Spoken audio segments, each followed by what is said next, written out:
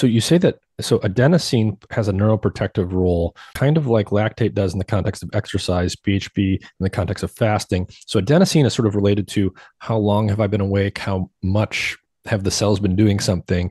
Lactate is very much tied to exercise, right? Like I'm working out my muscles, they're starting to burn. Lactate is a signal behind that. And then BHB is sort of a comparable signal in the context of fasting or starvation.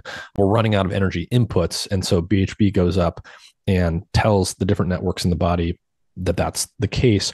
Why are things like lactate, BHB, and adenosine neuroprotective? What's sort of the common denominator here, and why is this?